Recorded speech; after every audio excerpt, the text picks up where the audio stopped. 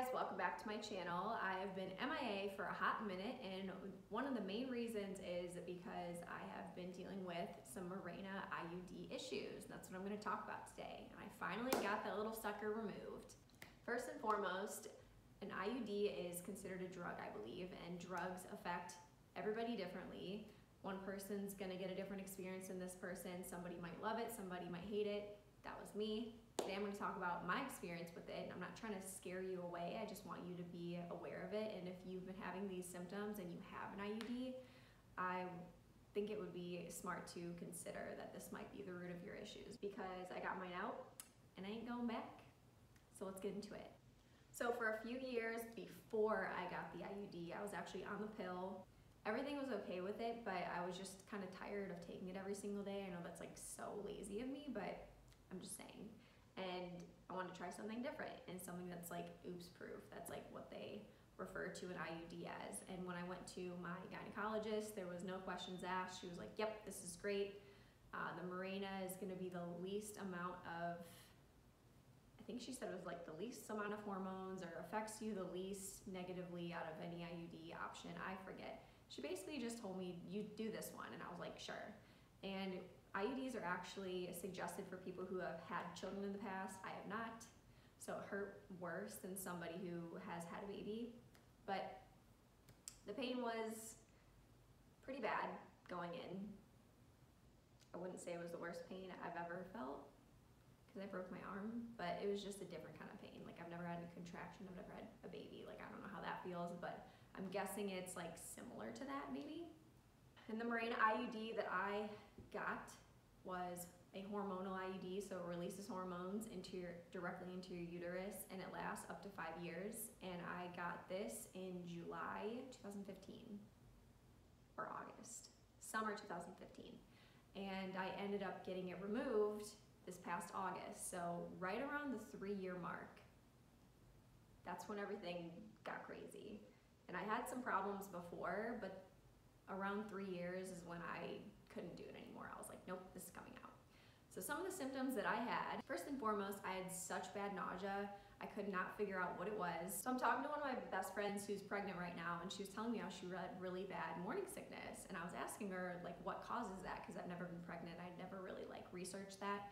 And she told me that it's hormone imbalance. So, like, your hormones are getting all out of whack, like when you're going into pregnancy. And it hit me that my IUD is throwing off my hormones. I didn't have a prize at the end of it. Usually when you're going through morning sickness, it goes away in your second trimester or whatever, and then you get your baby and you're like all happy. Mine just kept lasting the whole 3 years, so that sucked. So I had nausea, and then I also had an upset stomach from the fact that I started to develop a lactose intolerance, and I never had an issue with dairy before. A hormone imbalance can also cause dairy intolerance. So here I am, feeling like I'm gonna throw up every time I eat, no matter what it is, feeling even worse when it's dairy, and not being able to enjoy some of the best foods on this earth. So I've been eating vegan food, like vegan substitutes, which are fine, but like, I just want a donut. It's just annoying because sometimes I just want regular milk instead of almond milk. I don't know, it just sucks. And I have to take a lactose pill, like a lactose enzyme, like a lactate. I have to take one of those every single time I eat dairy. And if I'm going out to dinner or something, even if I say don't put butter in it, ooh, this is worse. When I go out to breakfast, I even say don't put butter in it. And a lot of times they put butter, even though I said I'm lactose intolerant, please don't put butter in it. And they still do. So it's a struggle. And also, since every single time I ate, basically, I felt like I was gonna throw up, I lost a lot of weight, and I wasn't happy about that because I don't want to be this skinny. I'm trying to gain muscle and I can't eat anything. I've actually been tracking my macros lately and my calories, and it's hard for me to eat more than like 1,300 calories, and I feel like I should be eating way more than that. So it's really frustrating, so I'm working on that. But honestly, I just don't have an appetite, and I think that I'm just thrown off. This is a little bit minor, and I'm not sure if it was true or not, but right when I got it, I started noticing my hair was kind of falling out. Like when I was in the shower, like big clumps would come out. So I started Googling it. Sometimes Google can be your worst enemy, but sometimes you find forums of people who have the same thing. So I think that some people said that their hair was falling out as well. So that was minor. I don't think it was like falling out out terribly, but I started noticing like bigger clumps. This is a pretty bad one. So I started noticing that I was developing a sun stash, some people call it. I was starting to get discoloration on my upper lip, and my boyfriend's like, why don't you just wax your lip or something? And I'm like, it's not hair, it's my skin. Now don't be alarmed, because I'm about to show you some raw footage of me fresh out the shower with my little, whatever, melasma is what it's called, melasma stash showing. It's pretty gross. So I've been taking some different measures now. I'm trying some new things to get rid of that, so I'm working on it. But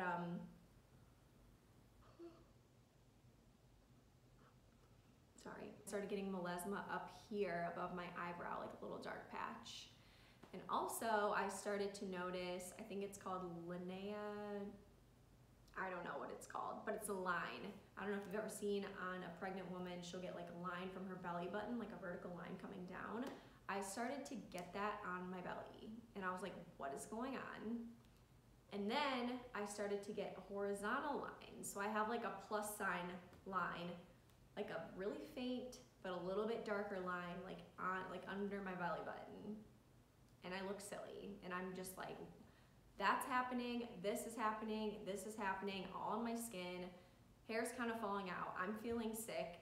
And to top it all off, I finally understood what people were talking about when they said they had anxiety, because I've heard of people having anxiety before, but I didn't really understand, like, what do you have anxiety about? Like, what is it? Like, I was trying to like empathize with people who had it, but I didn't really understand until I got it, and I was freaking out. It was bad. I could not get the thought of death out of my head. I'm comfortable with my faith, and I pray to God all the time, and I pray that I get into heaven, but I don't know. When I was thinking about death all the time and having anxiety about it, I wanted to know every detail. Like, I was scared about dying, even though I'm only 26. Like, why am I thinking about dying? And then I was thinking about, oh my gosh, am I gonna get into heaven? And then I started thinking about, I need to get rid of all my worldly possessions. I'm like, God's gonna hate me. I'm like, why won't this go away? I was freaking out. And it was so stressful. And I think that's when I was like, this is absolutely the last straw. I need to get this out of me. And I even went back to Google and found another forum, somebody talking about it, and she explained it as she had an overwhelming sense of doom.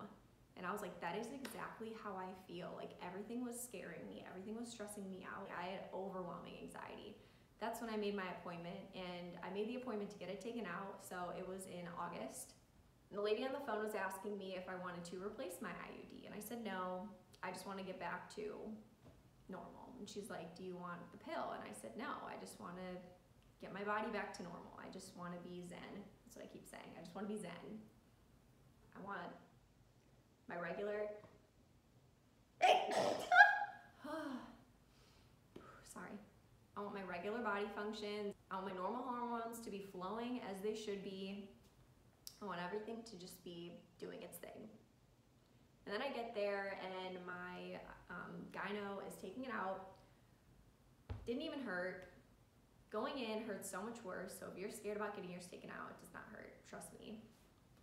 But then she immediately starts pushing prenatal vitamins at me, and she's like, hopefully it doesn't take you that long to get pregnant, and I'll be seeing you soon. If it's been a year and you're still having issues, let me know, and we'll talk about further options or something. And I just went along with it. I didn't even want to talk to her and say, oh no thanks, like, I'm not trying to get pregnant, because I'm not. Because I knew that she would just start pushing another form of birth control on me, even though I just want to be normal. I just want everything out. I just want me. I just want to be me and be normal. And then I was just looking back and thinking about it, and I was like, wow, I can't believe that, oh my God, I missed a whole section of this story.